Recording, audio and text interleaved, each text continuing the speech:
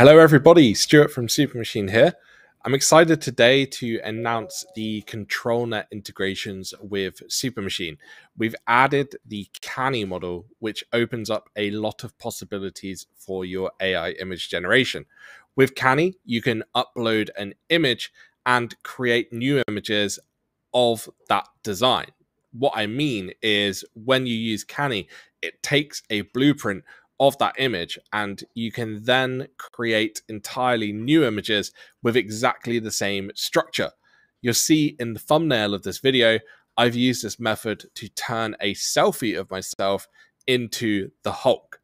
It's super cool. It's super fun. So let's get into a quick tutorial of how you can use this for yourself.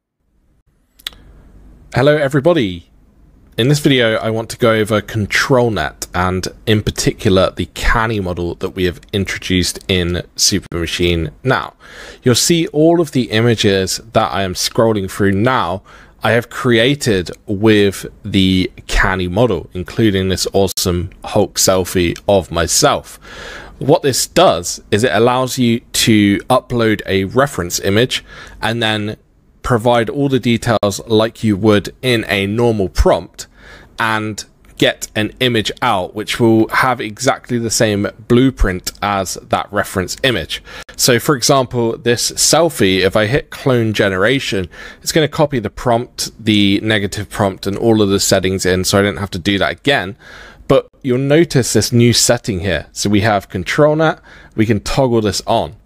What I'm going to do is I'm just going to set the sampler to DPM2M Keras, which I like to use. I can then upload an image. So I'm going to upload a selfie of myself that I took earlier today, and then I can choose to generate some images of this. So when I hit generate, it's going to queue these up and these will complete in a minute. To show you another example, what I'm going to do is I'm going to take this image here and we're going to copy this one as well. So snow-capped desert with northern lights, I can just come in, I can reset the image that I had. I have this awesome image that I took from Unsplash earlier, and I can say, okay, give me 2 of these, and it's going to take this quite barren, quite boring desert image, and it's going to put some snow on it, and also hopefully make some fun stuff in the sky for us to see. So you see here, we have a couple of these Hulk images that have generated already. So these are really quite fun because it's taken the outline of my face. You see it's taken some of the details that I had below. It's got the outline of my chair, and it's really given quite an awesome image. And again, with these images here, you'll see in the original image, we have this point here, we have this longer cliff here, and then this other point here, and it's mapped that across here. So we have exactly the same things, and again on this image here. So Canny Controlnet is a great way for you to be able to take different images and transform them into something completely new. So let's now look at this awesome London scene. I always love that film. However many weeks later, however many days later, the zombie apocalypse film. And what I love about it is it shows London in kind of a state where it's declining after a big post-apocalyptic event like that. So we're going to take this image of London and we're going to change it to put some moss on it, nature, and overgrown. So we're going to get some awesome images out, like the ones that I created earlier, where the taxi has moss on it. We have the buildings having moss on it, and it just transforms it into something completely new and quite unique.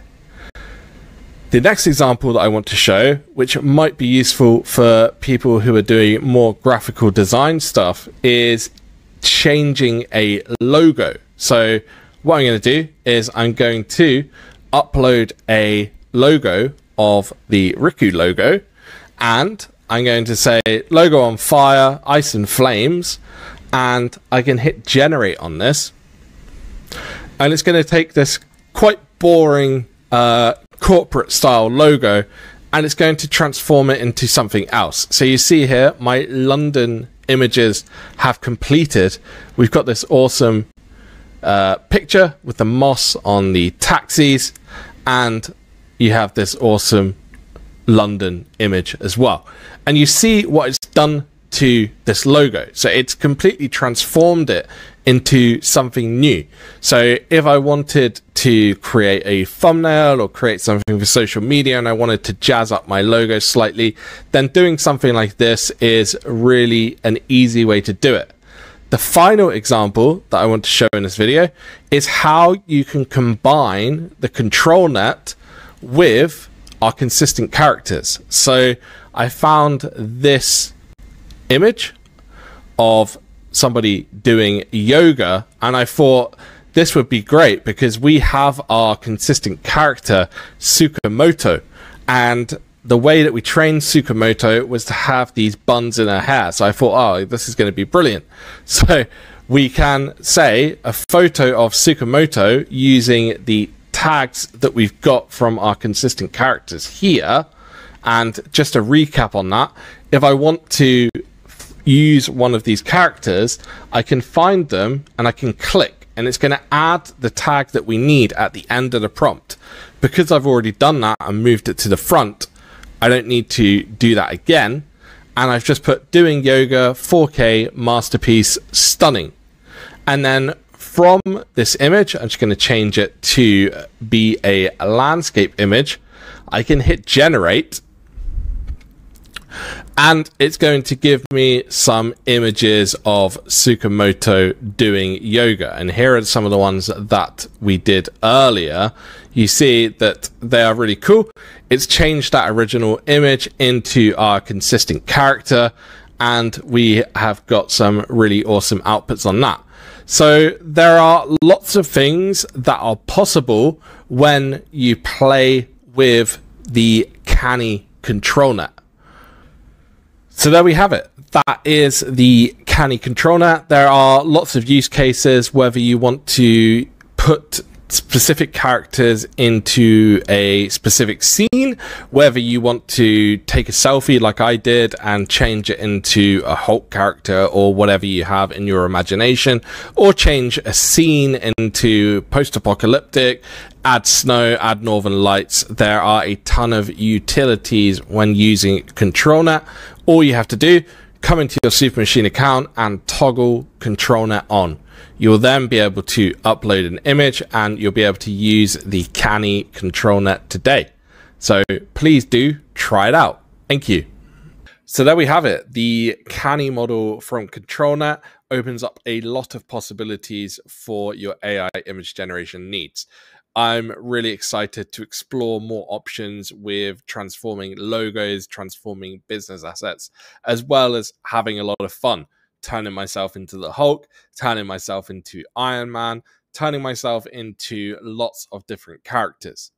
Try it out today in Supermachine and keep a close eye because we're going to be adding more Controlnet models in the future. So if you want to be kept up to date of when these come, feel free to leave a like and subscribe to our YouTube channel, and we'll have a guide on new models as we add them. Thank you.